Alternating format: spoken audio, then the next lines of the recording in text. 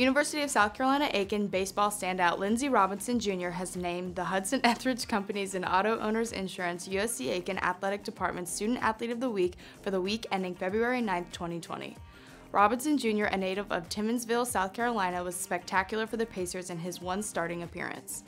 USC Aiken, which went 3-0 on the week, was sparked by Robinson Jr.'s 6 innings of no-hit ball on Friday evening against Shepherd. The senior right-handed pitcher struck out 8 batters and walked just 2 while throwing 88 pitches.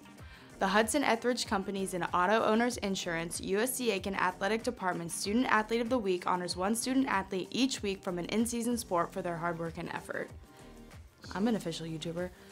My private story on Instagram is called Welcome to my YouTube channel. You're not on it, Cody, sorry.